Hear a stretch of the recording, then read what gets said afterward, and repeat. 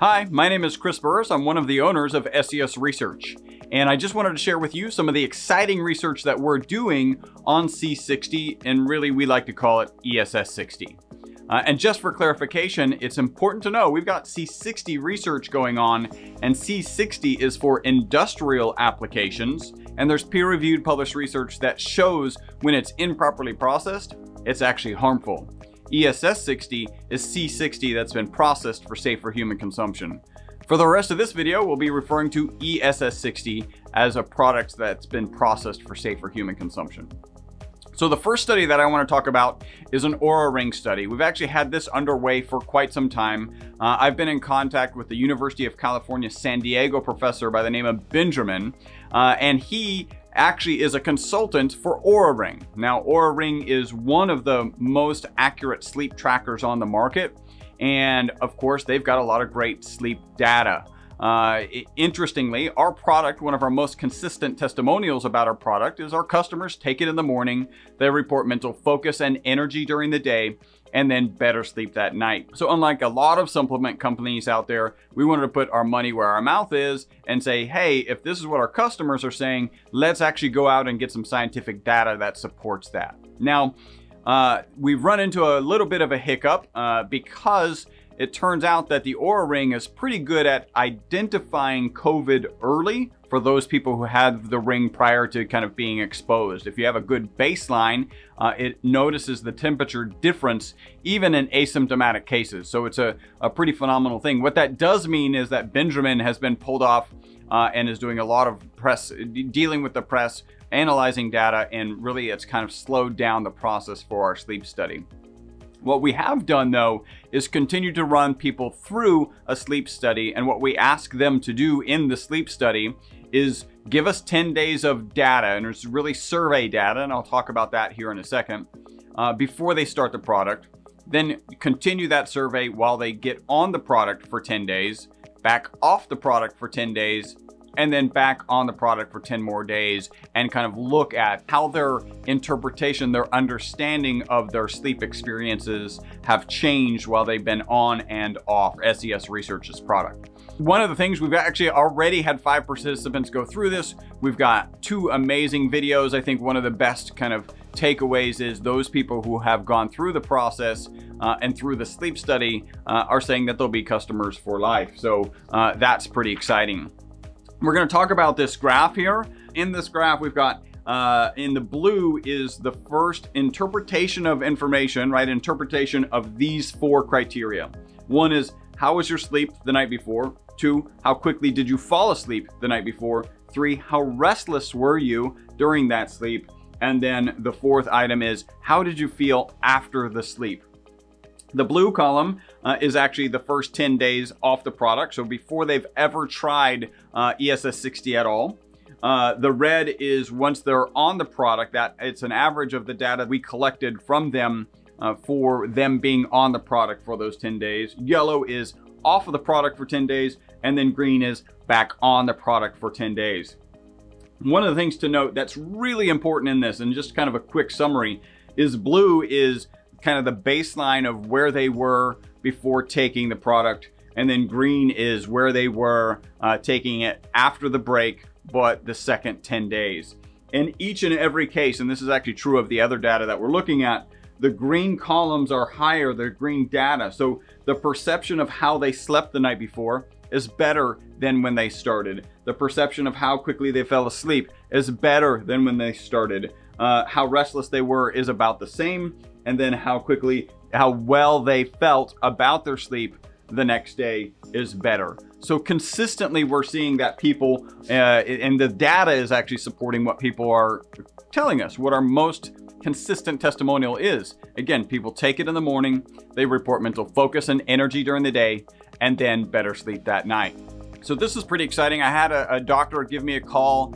Really, it was kind of latter part of 2019 and kind of share with me that they were planning on doing this kind of study. They were going to look at DNA age, and then they were going to come back and revisit DNA age after he had run some patients through a particular protocol. And we'll talk about that protocol here in a second. He called me actually it was probably around July, and he said, listen, I had 2 people go through this study, so it's a really small study, obviously. They used the DNA age test, so that's actually the brand of the age test, and they got a baseline for the nurse practitioners that went through this. So there were 2 nurse practitioners. They took the baseline in January of 2020, and then the next test was actually in June of 2020. So you're looking at 6 months apart. I did a little bit of research to just kind of understand, what do people expect from a DNA age test and from a DNA age study? And it turns out the typical expectation is if you take one test for your baseline and then 6 months later you take another test, the hope is that the test will show that you only aged 5 months in those 6 months, right? So you're slowing down that aging process.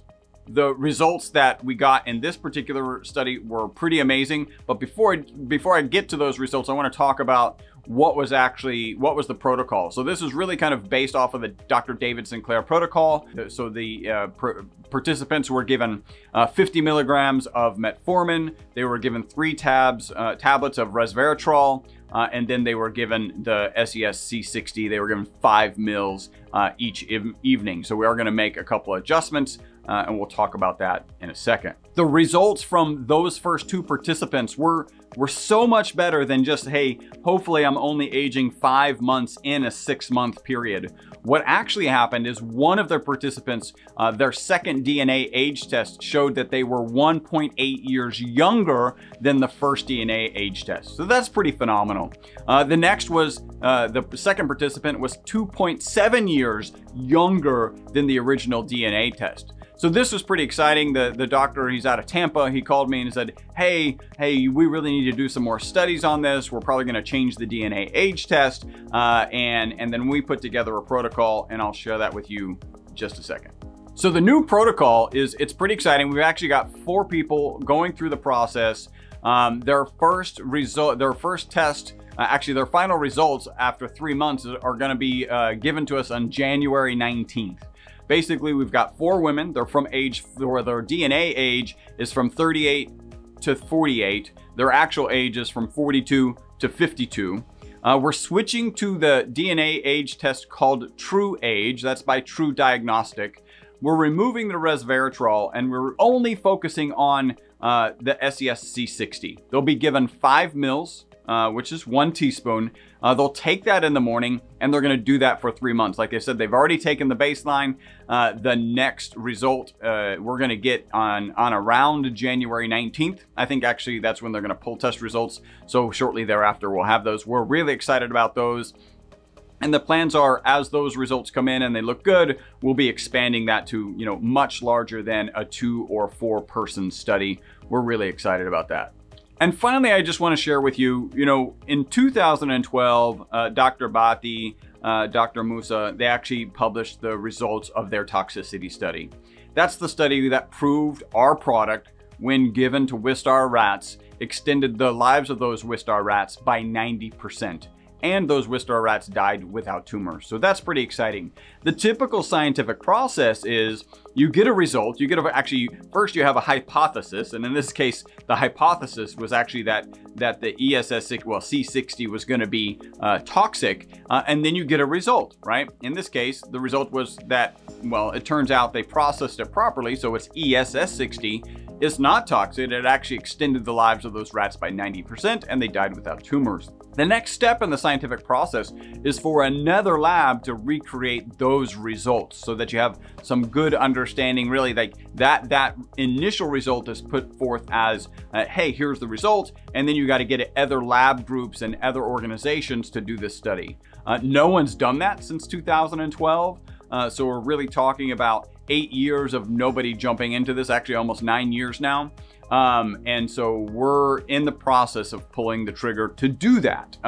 The first study, we're kind of taking a step back with this new company that we're working with that's going to manage the rat study for us. They wanted us to go through the OECD 407 14-day repeated oral toxicity study. It's actually an $11,000 study, and it's just one of many things that we need to do to get in line so that we can actually get that full-on rat study started.